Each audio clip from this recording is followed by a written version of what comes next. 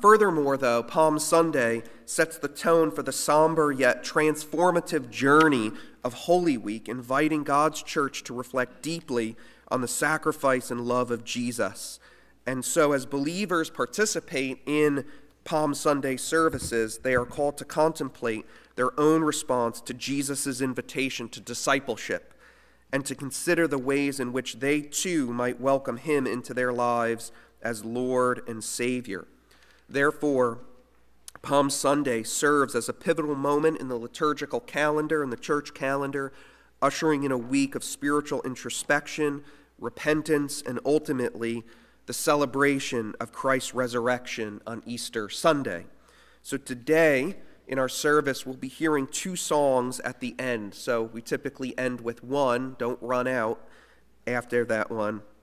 One song will be a song of reflection, and it will serve as a hinge, bridging the joy and celebration of Palm Sunday to prepare our hearts for repentance and mourning, contemplating Jesus' sacrifice for our sins memorialized on Good Friday. I will share more about that song after the sermon. But then together as God's people, we will end with a congregational song called Man of Sorrows to remember together Jesus' sacrifice and to prepare our hearts for Holy Week. So that's a little bit of what this service is doing and preparing us for.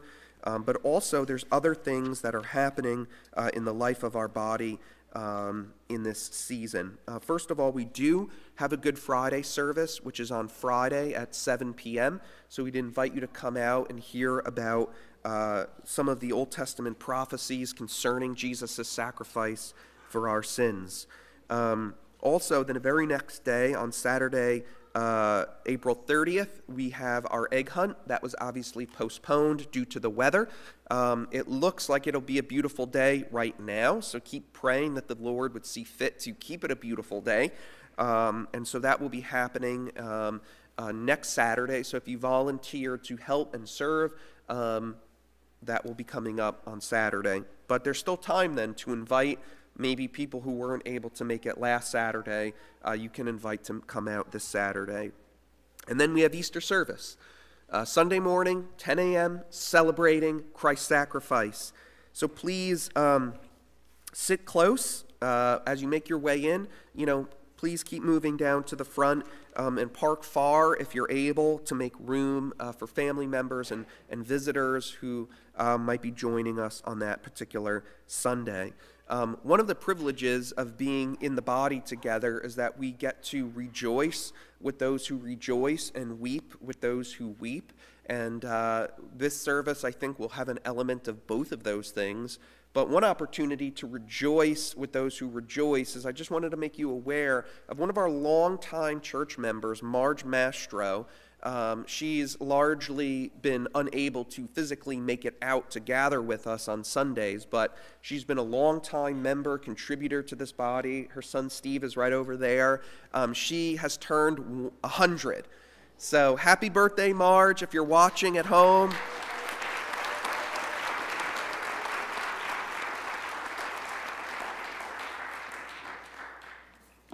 And it's just one of the great, again, privileges of being church family together, that we can celebrate milestones and do these journeys together. But with that said, please turn your attention to this call to confession from Philippians chapter 2. It says this: "Do nothing from selfishness or empty conceit, but with humility of mind, regard one another as more important than yourselves." Let's pray. Heavenly Father, Lord, we thank you for the gift that Jesus is to us. Lord, we thank you that he entered our world with humility, being born in a manger, being born in fairly sparse circumstances, Lord, in humility and poverty in a sense. And Lord, we thank you for his humility, that he did not seek to exalt himself over others, Lord, but he came not to be served, but to serve, and most importantly, give his life as a ransom for many. But Lord, we will admit that as we hear these verses about regarding others as more important, We struggle with them because we have this inborn tendency, God, where we want to exalt ourselves. We want to be seen as most important. We want to have our desires and urges catered to, Lord. And we'd rather have other people serving us than lay down our preferences to serve them. And so, Lord, we confess our pride, our arrogance, our lack of humility before you this week.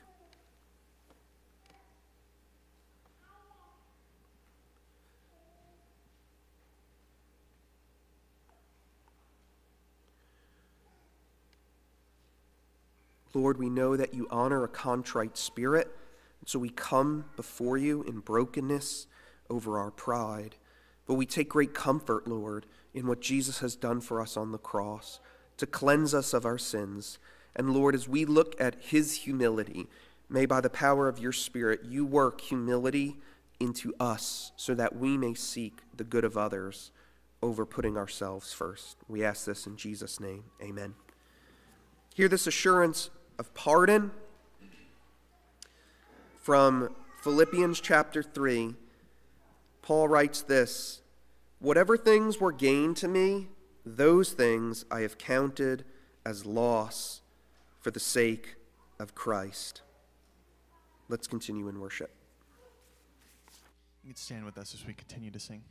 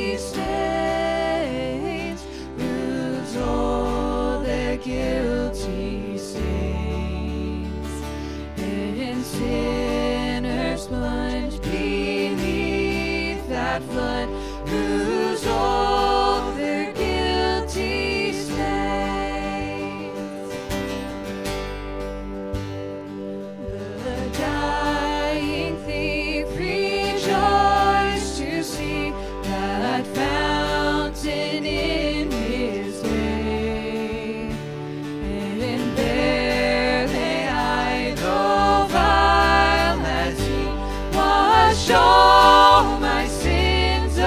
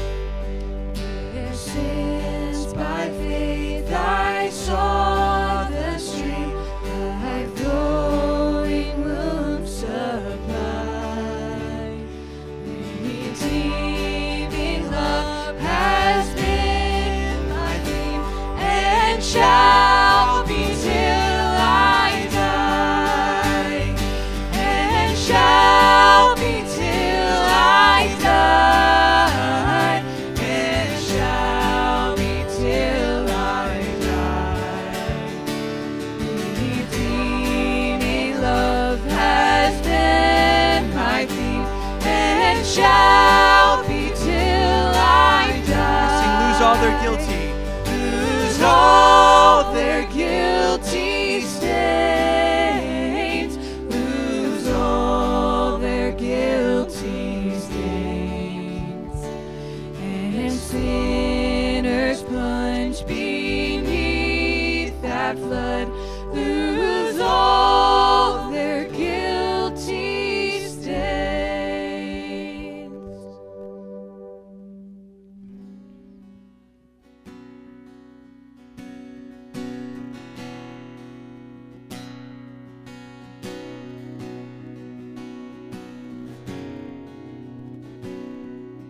See him in Jerusalem, walking where the crowds are. Once these streets had tongue to him, now they cry for murder. Such a frail and lonely man, holding up the heavy cross. See him walking in Jerusalem, on the road to save us.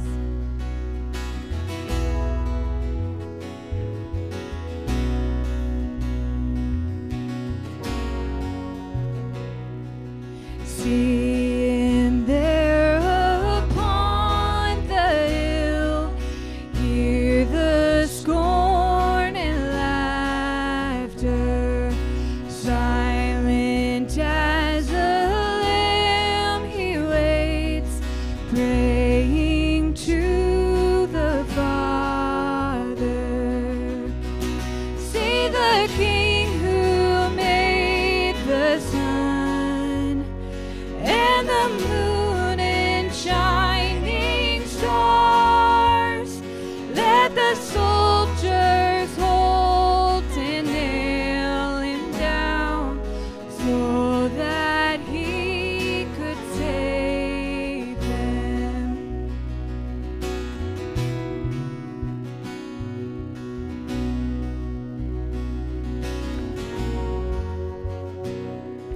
See him there upon the cross, now no longer breathing. Dust that formed the watching crowds takes the blood of Jesus. Feel the earth is shaking now. See the veil is split in two, and he stood before the wrath of God, shielding sinners with his blood.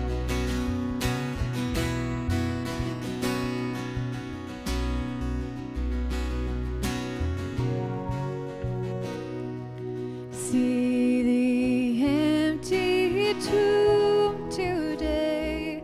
Death could not contain him. Once the servant of the world, now in victory reigning. Lift your voices to the one who is seated on the throne. See him in the New Jerusalem. Praise the one who saved us. Lift your voices to the one who is seated on the throne. See him in the New Jerusalem. Praise the one who saved us. Praise the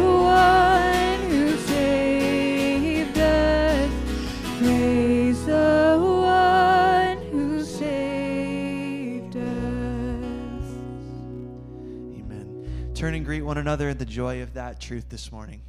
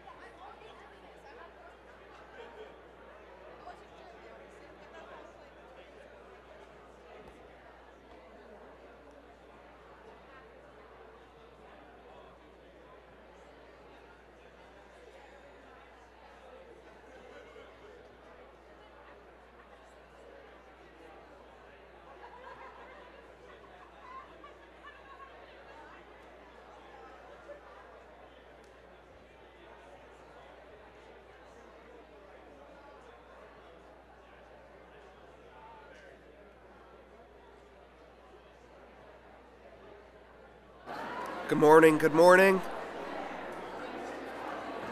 You can start making your way back to your seats, please. Good morning.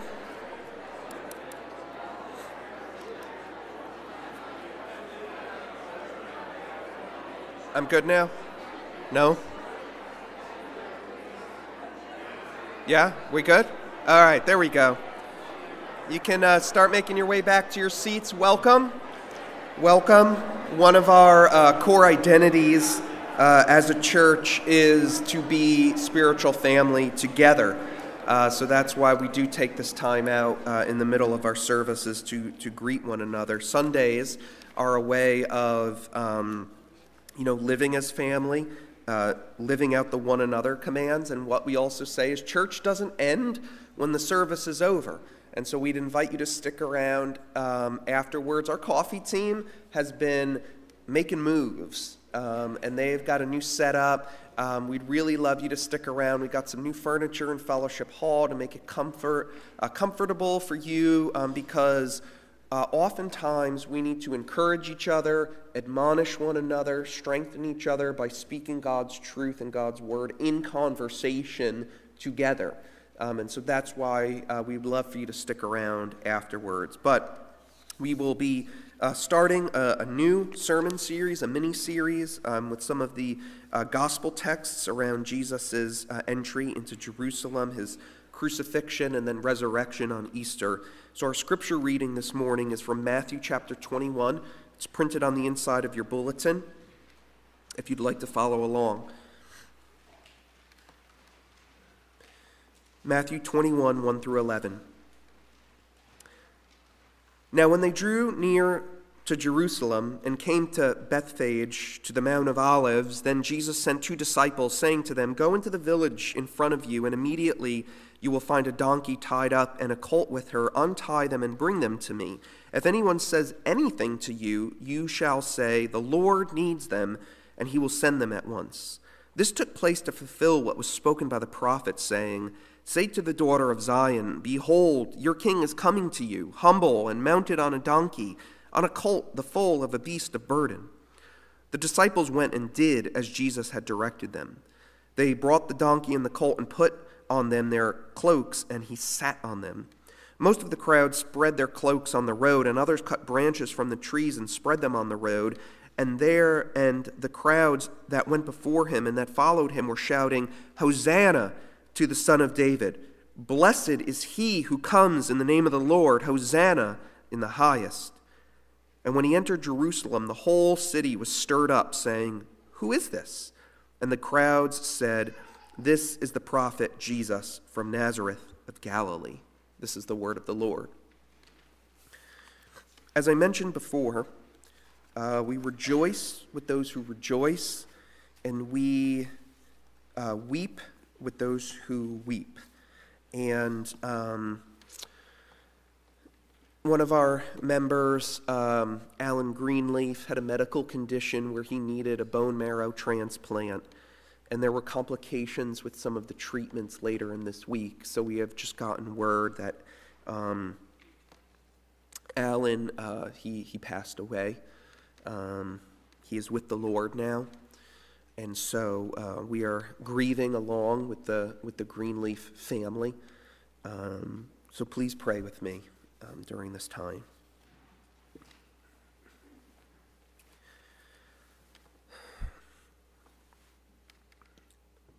Heavenly Father, Lord, we praise you that you sit firmly on your throne, that you are guiding and directing all things. But Lord, from our finite perspective, our very human frail perspective, Lord, sometimes your plan, it doesn't always make sense to us at first. And Lord, we grieve and lament the fact that we still live in a world that's broken by sin, that's under a curse of sin, and death is an all too present reality to us. And so, Lord, we are grieved with the passing of Alan. And Lord, I just think of how this family, Nancy has lost a husband, and many children have lost a father, and we have lost a dear brother in the Lord. So I pray that you would be the God of all comfort to the Greenleaf family, that you would meet them in their pain, that you would meet them in this time in a profound way through your word, and let them know the love of Jesus in a way that maybe they've never experienced before, or in a deeper way, I think. May they just draw near to you, because you say in your word that you are near the brokenhearted. And Lord, as a congregation, we are heartbroken, and so I pray that you would bind up our wounds, help us to draw near to the family, to meet practical needs, and just be a way of bearing burdens together and fulfilling Christ's law. Lord, I just was struck by that line, Lord, in this song, redeeming love has been my theme and shall be till I die. And that was Alan's theme of his life, just faithfully serving you, loving Jesus, sharing Jesus, wanting the gospel to be present in his family's life, and through the ministry of this church and the many other ministries that they supported. And Lord, we are grieved and lament that he has passed on in this time, Lord, but we also know that he is rejoicing in your presence, that he is beholding the glory of Jesus in a way that we just don't get to see this side of eternity without entering through the door of death. And so, Lord, we thank you that he had faith in your Son, that he was assured of where he would be when he passed over into your presence, Lord, because he banked his life on Jesus alone. And so thank you, Lord, for the blood of Jesus that brings us home. And Lord, we pray now as we hear your word about Jesus, that we would see him more clearly and know the depths of his great love and his sacrifice. And may we have our faith put in Jesus just like Alan had his faith in the Lord. Be with Dan today as he presents your word. Bear him up on eagle's wings to speak courageously and boldly and clearly point us to our Savior. And in Jesus' name we pray. Amen.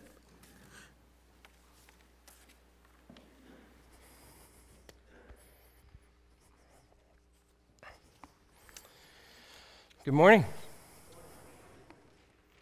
We come to God's Word this morning to consider Palm Sunday and the triumphal entry of Jesus. And as I was thinking about this passage, I was thinking about disappointment. Disappointment is a reality in life. Perhaps you've had the experience where you opened a present on your birthday and you had been hoping for a particular gift and it was not what you expected. And while you tried to feign a smile, you knew in your heart this was just a crushing blow. Or maybe you stepped into a relationship and you were hoping for it to be one thing and the person turned out to be not at all what you had hoped for, and it ended in a souring friendship or breaking up with a significant other. Disappointment comes a lot of times because we have mismatched expectations. What we hope to be true sometimes turns out not to be true. And that's certainly the case when it comes to Palm Sunday. Palm Sunday is a question for us: is it a triumph or is it a tragedy? We call it the triumphal entry, but for many people who experienced it in that day, it was a significant tragedy. You see, it's hard to actually capture in time and space what was happening during that time, but if we could sort of locate ourselves in the first century world, this was a time and a moment of significant buzz and excitement. It was Passover time, and hundreds of thousands of people are flooding into Jerusalem for the feast of the Passover. Most estimates are about almost 500,000 people are crowding into this tiny space, and into this tiny city, all these people are coming, and there's all of this excitement. And so there's excitement and there's emotion around the feast, but there's also excitement and emotion and frustration around the geopolitical situation of the time. You see, the Jews were occupied by the Romans at the time, and this was not a pleasant situation. If you could maybe just grasp in some way, imagine how you felt in 2020, right around November, okay? Remember this? How frustrated, angry, angsty everybody was? You remember that? Some of us have tried to put that out of our mind. And then multiply it by 10,000. That is sort of the situation at the time. And as this is happening, Jesus is there, and people have been wondering about Jesus, his nature, his identity. What's he all about? He's been doing these miracles, doing these great things. And then he comes and begins to ride into the city on a donkey, the colt, the foal of a donkey. And the crowd is going nuts. If you've ever been at a major sporting event for a playoffs or some sort of major rally, you have a little bit of a taste of how people begin to sort of build on each other's excitement. And the crowd is erupting in praise and anticipation with all of the pent-up anger and frustration and excitement, and they begin to cry a phrase, Hosanna, Hosanna, which means save us, or save now. Save now. And they're looking at this figure named Jesus, who is on a colt walking into the city. And this was significant because in that time and space, this is what kings and governors and conquering generals would do. Is they had accomplished a major battle, they would come into the city on a war horse, and they would come in with this parade and this triumph. And it was a really big deal. And people are watching what's happening, and they are excited about what is going on. The whole city is stirred up. While everyone didn't necessarily know who Jesus was or what was going on, as Jesus comes into the city, everyone is asking one another, who is this? Who is this guy? Who is this person, this king-like figure? And that's the right question. And in fact, the question that the crowds are asking is the question that we all need to ask and to answer. In fact, I would argue there's no more important question that you could answer in your life than to answer about Jesus. Who is this? And thankfully, that is what Matthew wants to help us understand as he records this story. And at the center of this event, of this narrative, is the central point. Matthew is telling us what this is all about, and he's telling us how we should understand the events surrounding the triumphal entry by taking us to a prophecy of a man named Zechariah that was given hundreds of years before. And central to the understanding of what this is right at the center of the text. Matthew is telling us what Jesus is doing, and this is what Jesus is doing. He is choosing to communicate who he is and what he is like. Jesus is choosing to communicate who he is and what he is like. And he communicates two simple things. He communicates he is the king, and he communicates he is a humble king.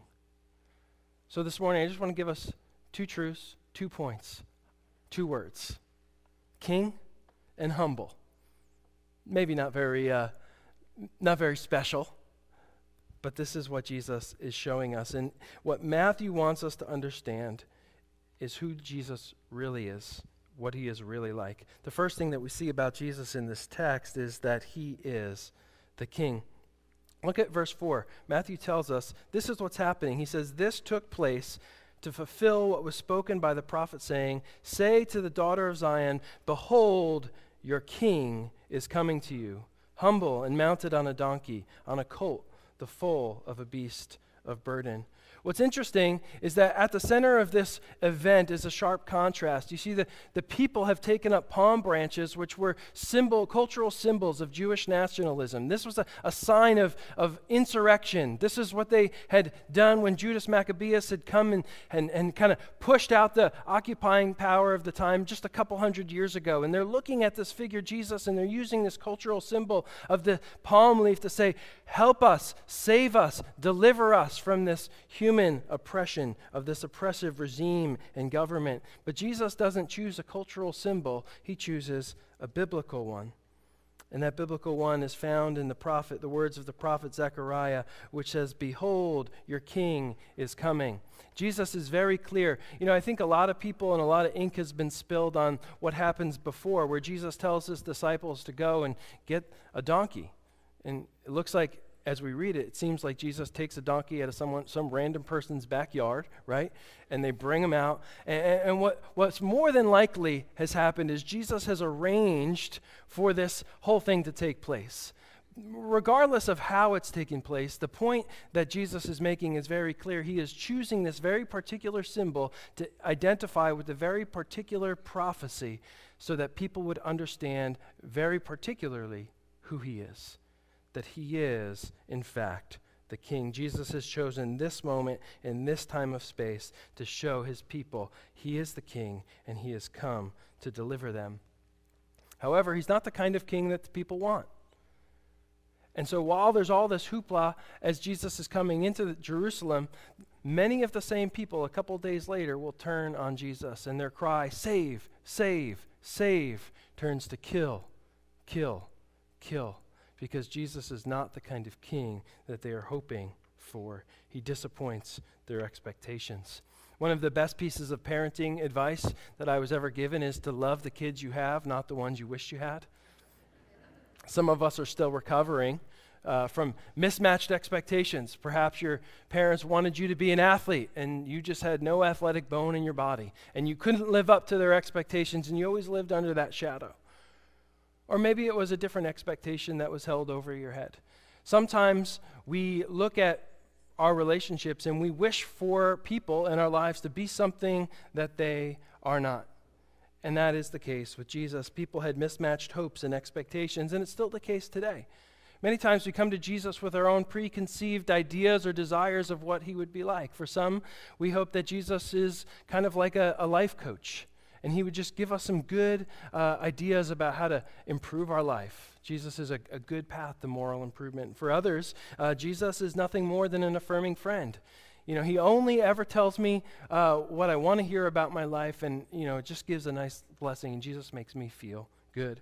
For other people, Jesus is kind of more like the wealthy grandfather who doesn't really ever correct the behavior of their grandkids, right? And just gives them stuff. And Jesus is sort of the one by whom they get all the good things in their life. For others, Jesus is an ideal political deliverer. He's a means of revolutionary ideas. He's willing to speak truth to power and turn the world on its head. For others, Jesus is a healer. Jesus is the one who can heal us when we are sick or things aren't going well. And while Jesus may in fact be some of those things, the fact of the matter is when we come to Jesus with ideas about what he is like and impose them on his nature, we will surely be disappointed. And that's what happens here in this passage. You see, as Jesus comes into the city, everybody is wondering, who is this? But their conclusion is all wrong. Or at least it's partially wrong. Did you notice what the conclusion is in verse 11 here? Who is this, they ask? And the crowds answer, he's a prophet, Jesus from Nazareth. And that answer is partially right? If we know our Bibles, Jesus was in fact a prophet or like a prophet, but we also know it's partially wrong, or at least flawed at best. And partially wrong answers don't end up being the right answers. I learned this in my biology class my senior year. My professor had this sort of obsession with actually us understanding the content. And I didn't really appreciate that because it was my senior year. I was cruising with a 4.0 GPA, and I was looking great. And then I had this biology class that I had to complete to finish my degree. And on these tests, they would have true or false questions. And I would typically know whether the answer was true or whether it was false. The problem was this professor made us tell why it was true or why it was false. And so while I could get a partially right answer, I didn't actually know the right answer. And that had tragic consequences. Now, I'm not a victim, but that one class did cost me a 4.0 GPA. Jesus won't settle for a partially right answer when it comes to his identity. Jesus is much more, according to the scriptures, than a mere prophet. He didn't come merely to speak on God's behalf, but he was, in fact, the Son of God.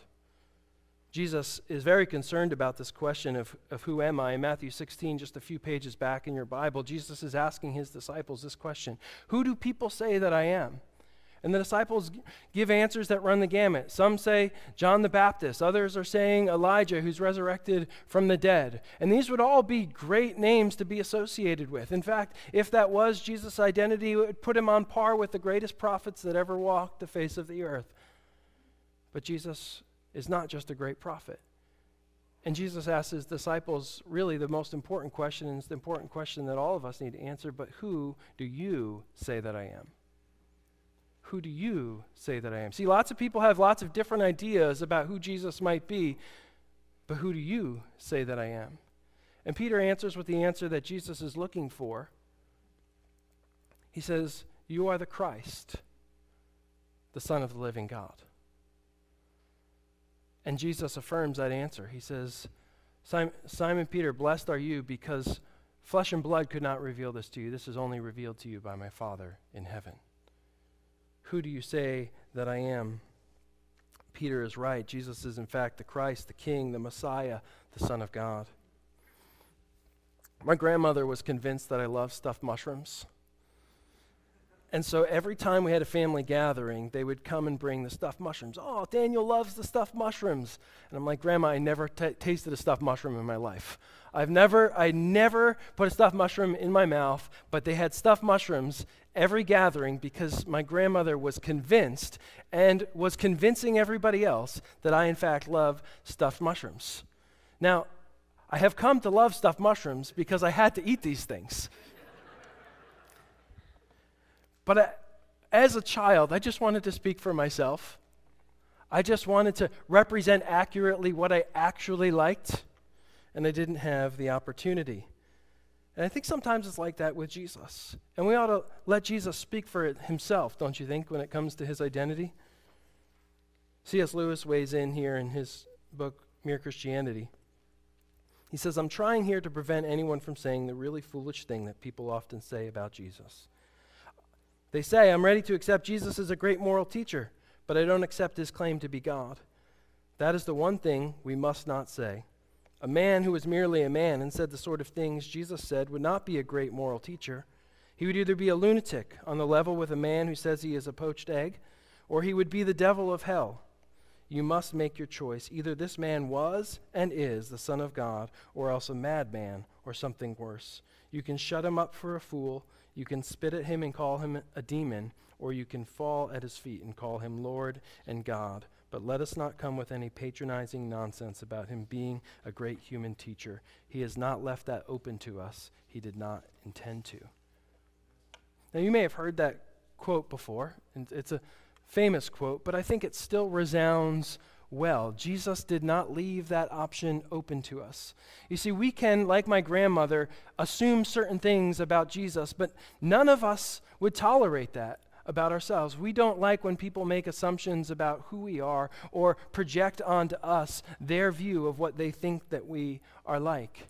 And Jesus was very clear all throughout his ministry. He was not just a moral teacher. He was not just a prophet, but he was and is the Son of God.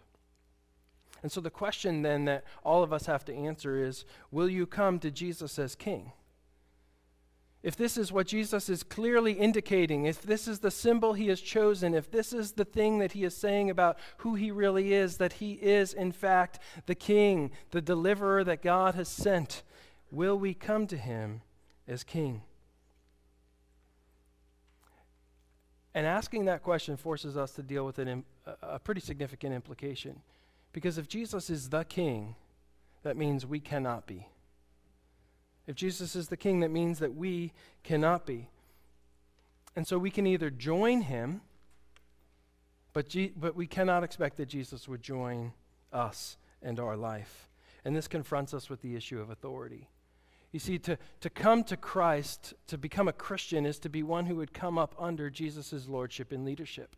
Many of us are willing to accept that Jesus might be a Savior, that he would help us out, but to accept Jesus as King, as Lord and Master, that is just too much to swallow. And that's clearly the case here in the first century. You see, Jesus as a political deliverer sounded great, but Jesus is one who would come to deliver us from sin. That was just too much to swallow. Timothy Keller says that when it comes to Jesus, we can either crown him as Lord of all, or else we'll be forced to kill him, because Jesus confronts all of our attempts to be in charge of our own life. But what we think of our greatest problem is what determines how we're going to come to Jesus. You see, if you think your greatest problem is political oppression, then you won't need to come to Jesus for what he offers. But if your greatest problem is in fact what the Scripture says, that you and I are sinners who have rebelled against the holy God, and that sin separates us from that eternal God to face eternal consequence, then and only then will we come to Jesus as King and Savior. I've heard it described this way, that in every human heart there exists a throne. And on that throne, all of us are born with the desire to sit on that throne.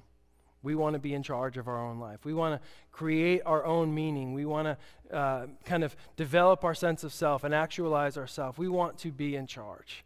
And then along comes Jesus and says, no, if you want to have eternal life, you must follow me. Take up your cross and follow me. And so to become a Christian is to step off the throne of your life and to let Jesus to sit on the throne in the center of your life. It's to say by faith, Jesus, I'm not going to trust myself or my way anymore, but I'm going to follow you and come up under your lordship and leadership. Jesus is declaring himself the King, and the question that we have to ask is he my King? And will I submit to him? But Jesus also shows us here what kind of king he is. In identifying with this prophecy, Jesus is showing us that he is not just the king, but that he is the humble king. We can tell a lot about a person by the kind of car they drive, right? If you see a beat-up car drive into the parking lot, you know it's probably driven by a poor college student. You thought I was going to talk about my car, but I'm not. If you see somebody driving a sports car down the highway and it's 30 degrees and they have the roof open, you know they're going through a midlife crisis, right? But the kind of car we ride says a lot about who we are, right? We use these things today to describe status symbols.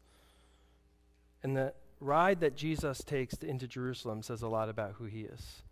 You see, what most victorious rulers would do, they would ride on a noble war horse. And then here comes Jesus, not even on a donkey, but on a baby donkey. Can you imagine a grown man sitting on a donkey the size of a dog, walking into Jerusalem? It's not a very powerful ruler. It's not a significant victory parade.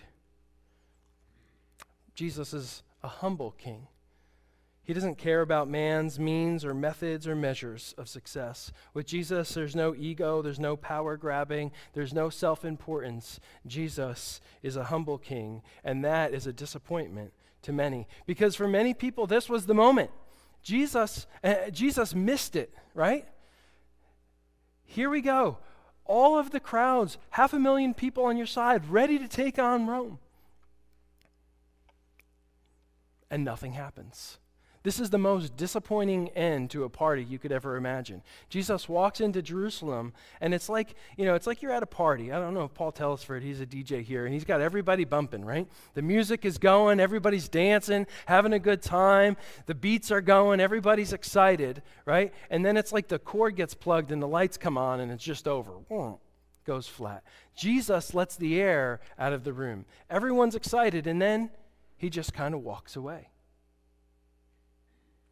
We don't see that as explicitly in Matthew as we do in Mark's account. But Jesus actually goes to bed for the night. He looks at the temple and he walks away. Jesus, this was your moment. You could have taken power. And Jesus doesn't just do this here. He does this all throughout his ministry. Huge crowds of people gathering to follow him. And he's like, I'm going to leave, go to another town, preach the gospel. That's why I came. John chapter 6, Jesus actually realizes after feeding 5,000 people, he's got everybody in the room. He could build this thing, make a movement, establish a platform. He's gone viral, right? And Jesus says, John 6:15 says that perceiving they were going to take him king by force, he withdrew to a desolate place. Jesus wants nothing to do with the glitz and glamour. He wants nothing to do with platform building or prestige or power. Jesus is not interested in political significance or personal importance. Jesus is interested in following his Father's will. And this has been the case from the beginning. We shouldn't be surprised by this. Jesus' birth is a lowly birth. He was born lowly and of humble estate, lying in a manger. Jesus tells us the very heart of his, what he is all about. Matthew 11, I am gentle, humble, and lowly in heart, so come to me. His invitation is to come to him in his humility. In his entrance to Jerusalem, riding on a small donkey into the city, and in his death, dying a lowly death of a slave. Philippians 2 says that he humbled himself by becoming obedient to the point of death, even the death on a cross. And how is Jesus described? By what animal is he named? Behold, the Lamb of God who takes away the sin of the world. Some animal, right? And how does the book of Revelation picture Christ's victory?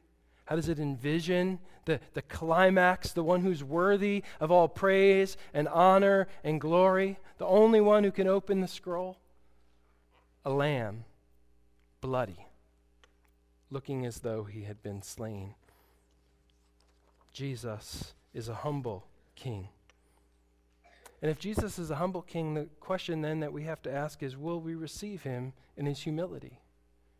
See, this is one of the reasons why for many of us it's actually hard to come to Christ or to become a Christian. Because to become a Christian, when you see Jesus as he really is, it's to lay down all sense of self-importance. If he is a humble king and not a conquering ruler, then that means I have to come to him in weakness. It means I have to lay down my significance.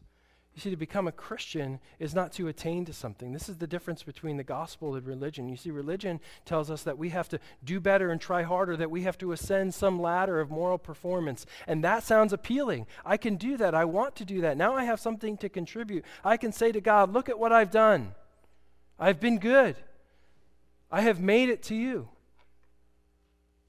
But Christianity is not a ladder of moral performance, but it's a cross where the Son of God humbles himself, becoming obedient to the point of death, and dies a humiliating death as a slave on a cross. And he says, if anyone would come to me, he must deny himself and take up his cross and follow me. Jesus is saying the road to salvation is actually a road of humility and humiliation. It's to humble yourself and to trust in one who has put himself in your place on a cross. So will you receive him in his humility?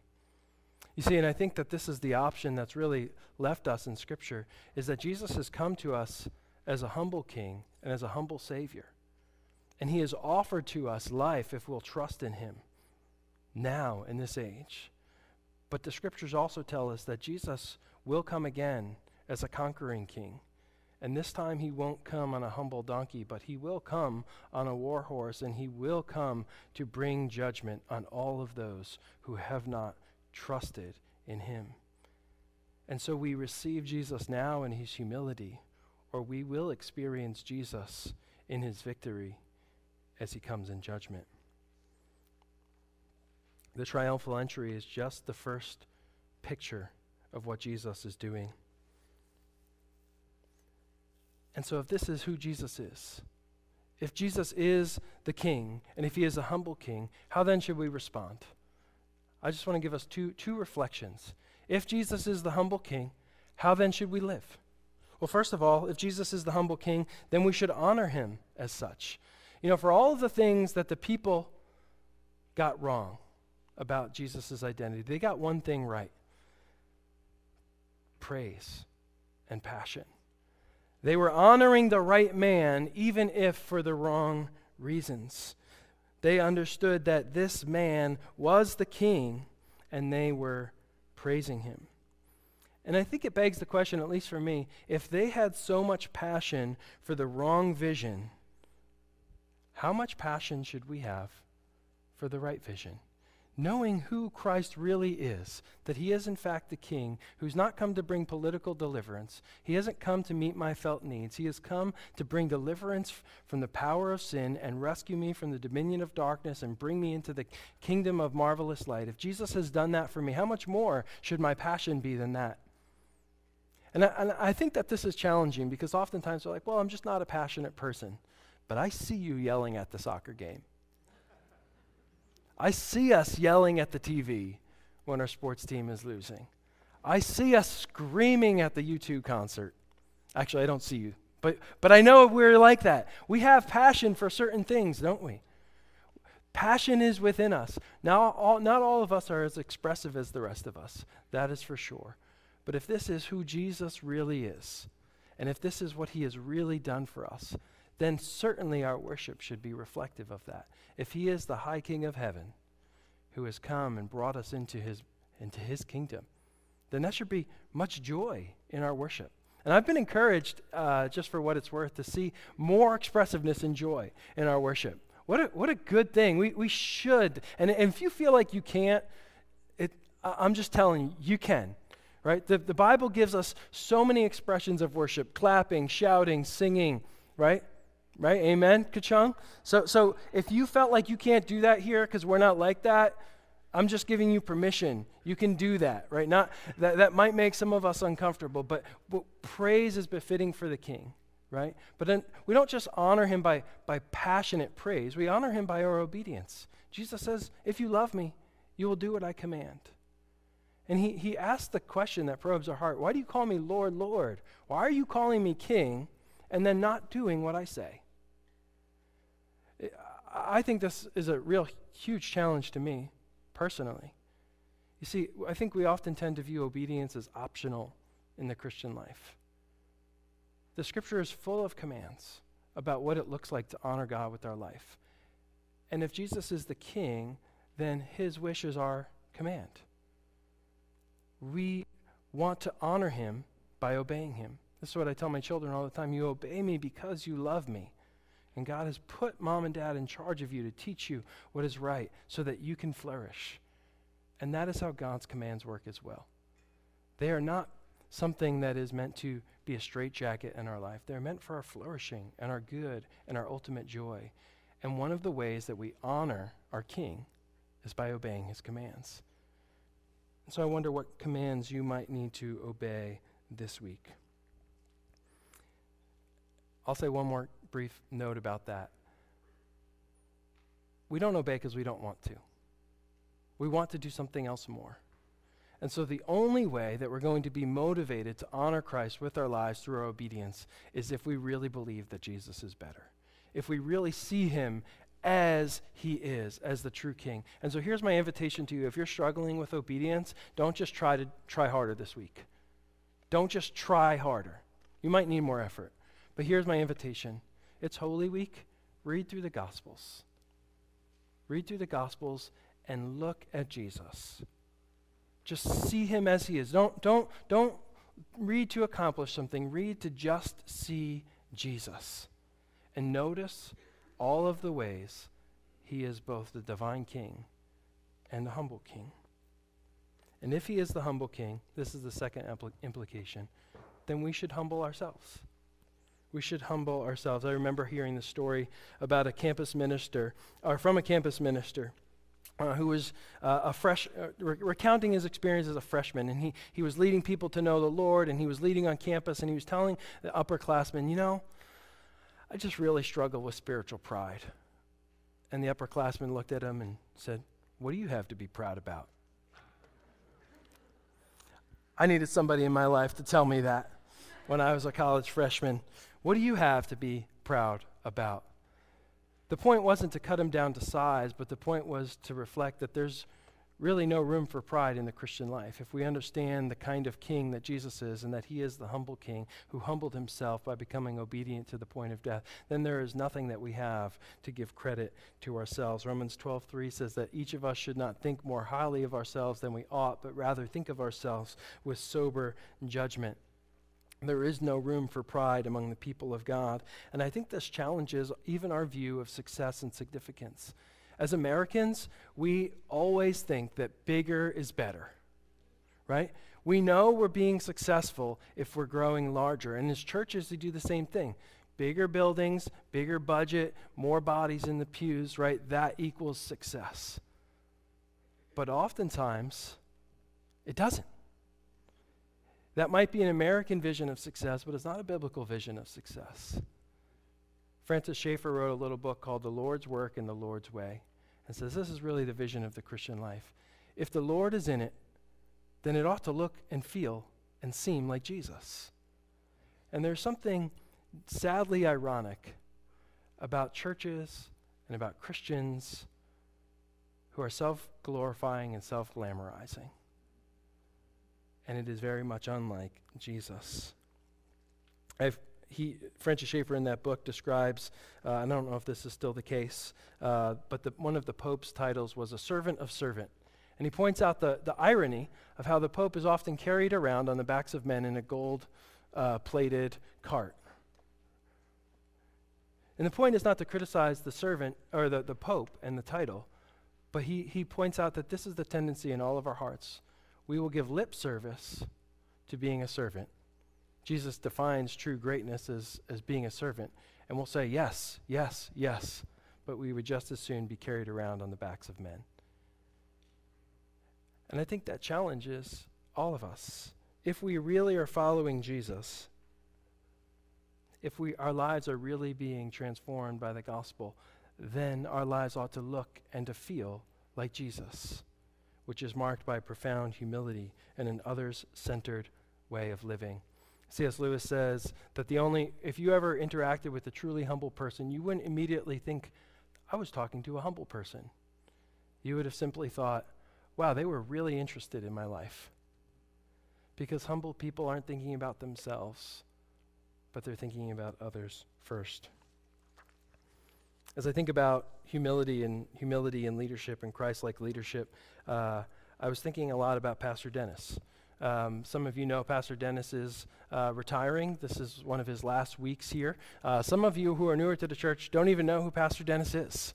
But Pastor Dennis has been serving here at LBC as a pastor for 13 or 14 years or so. And coming in March, Dennis is stepping off of staff, and he's going to continue to worship here and serve here. But Dennis's whole life in serving this church has been one of humility. We had a guest speaker in one time, and he was just totally astounded because he didn't know that the guy who was making the sandwiches in the kitchen was actually the pastor of the church. And he was totally, and I thought, where else would Dennis be? There's no more accurate description of his model and style of leadership. and that is because he's modeled his life after Christ, and he's worthy of honor for that. And he's probably crying in the back right now. I can't see him there. But that is what humble leadership should look like. And honor is where honor is due. And that is why we honor Christ ultimately as our humble leader, the one who served. Palm Sunday, the triumphal entry, we call it a triumph because we worship the King. Because we've come to see Jesus as he is. He is the true King, and he is the humble King, but for some, it was seen as a tragedy because Jesus did not live up to their expectations. Jesus did, in fact, come, and he did ascend to his throne, but he would ascend to his throne by being lifted up on a cross. And there was no lower place to be lifted up than on a cross. Jesus was the true servant of servants as he died, a death that he didn't deserve for you and me, and the death that we deserve to die. And his triumph was not through human greatness or political power, but through resurrection, where he would lead a parade of captives home, leading many sons to glory. That is who our Savior is, and that is who we look to, our source of hope, our true, humble King. Would you pray with me? Father, we thank you. Thank you that you have not left us to our own devices to make our way to you, but that you have made your way to us in Christ. We thank you for the gospel, and that at the center of the story of Scripture is a humble King, one who would lay his life down for his people so that we could be rescued, born thy people to deliver, born to set the captives free. We thank you for Christ, and Lord, would you give us eyes for him and him only? Would you help us to see him as he is? And where we are hoping Jesus to be something that he is not, would you correct that? Help us to walk in repentance and faith. Where pride lingers, Lord, would you put it to death? Would you help us to lay down our desires for self-actualization, our desires for self-importance, Lord, and would you help us to walk in the way of Jesus? And may we be as a people, the kind of people who look and feel and taste and seem and touch the way that Jesus did. In Christ's name, amen.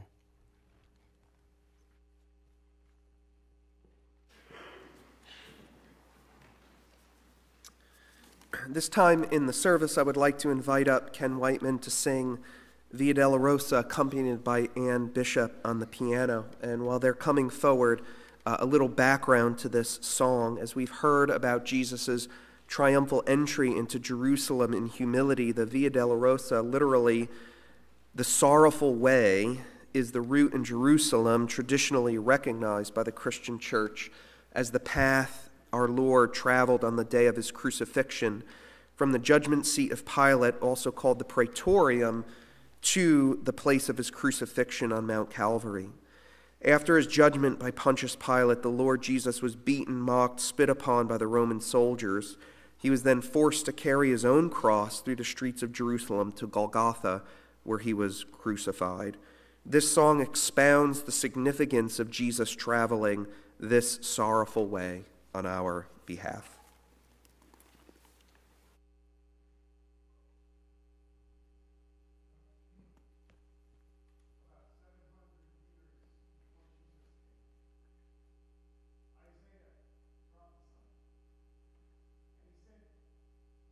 Despised and rejected by men, a man of sorrows and acquainted with grief. And as one from whom men hide their faces, he was despised, and we esteemed him not. Surely he has borne our griefs and carried our sorrows. Yet we esteemed him stricken, smitten by God, and afflicted. But he was wounded for our transgressions. He was crushed for our iniquities.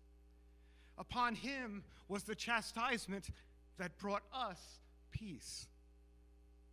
And with his stripes we are healed.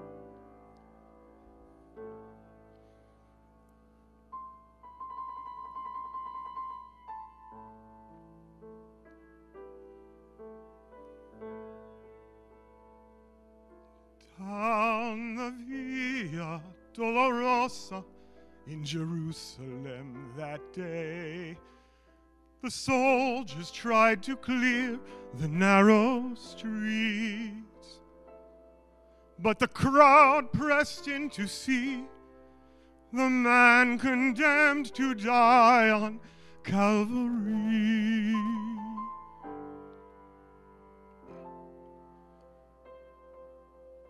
He was bleeding from a beating.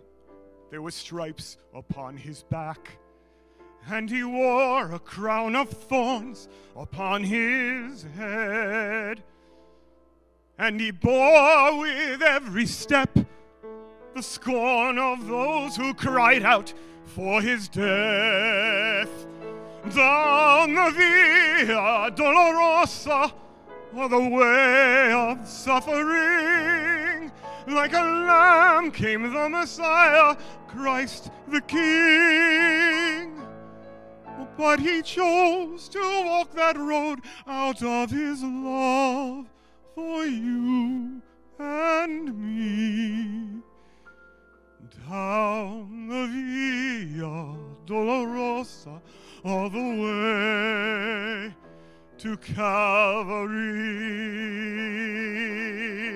The blood that would cleanse the souls of all men made its way through the heart of Jerusalem. Down the Via Dolorosa, all the way of suffering, like a lamb came the Messiah, Christ the King. But he chose to walk that road out of his love for you and me. Down the Via Dolorosa, all the way to Calvary.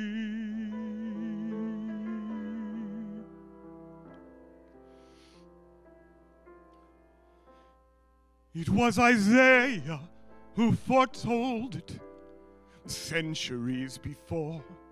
Said he was despised, rejected, a man of grief. But it was our griefs he bore, our sin he chose to pay up on that tree. Down the Via Dolorosa, all the way of suffering, like a lamb came the Messiah, Christ the King. But he chose to walk that road out of his love for you, for me. Down the Via Dolorosa, all the way to Calvary.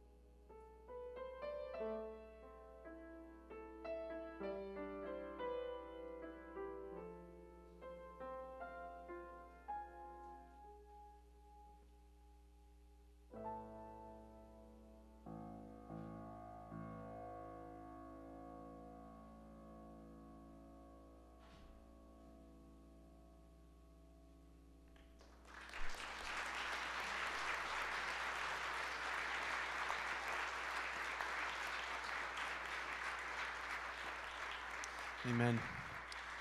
Let's all stand together and respond in song.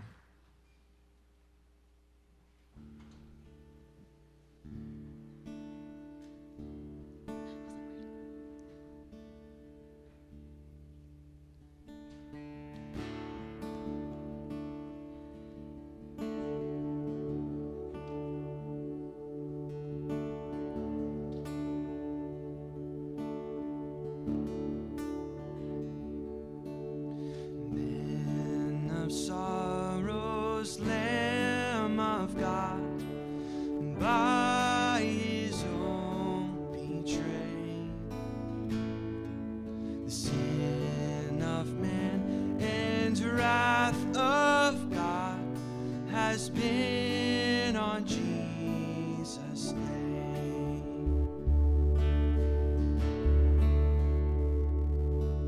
Silent as he stood accused, beaten, mocked, and scorned,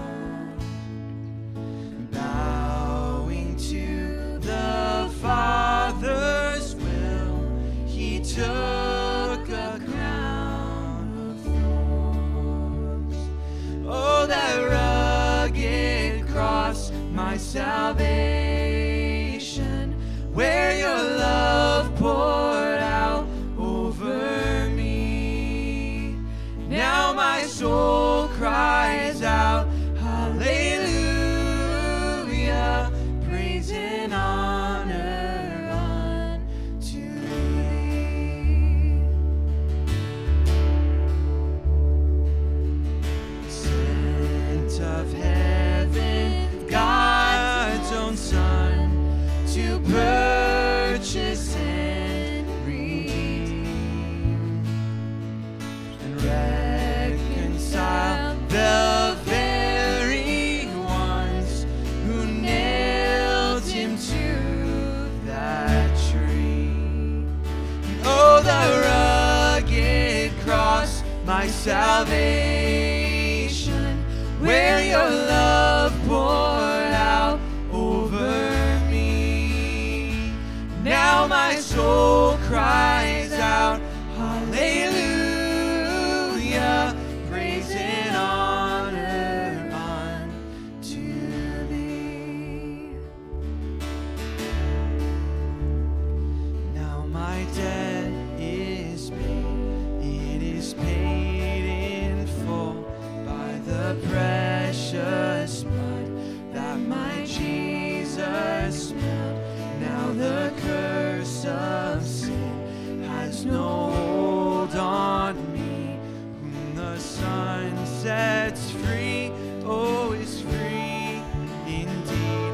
Now my debt is paid, it is paid in full by the precious blood that my Jesus spilled.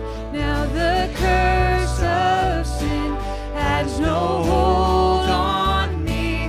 Who the Son sets free, oh, is free indeed. See, the stone is rolled away. Behold the empty tomb. Sing hallelujah. Hallelujah, God be praised. He's risen from the grave. Oh, that rugged cross. Oh, that rugged cross, my salvation, where your love poured out over me. Now my soul cries out, hallelujah, praise and honor unto thee. One more time with your voice. Oh, that rugged cross, my salvation, where your love poured out over me. Now my soul cries out, hallelujah, praise and honor unto thee. Praise and honor. Praise and honor unto thee.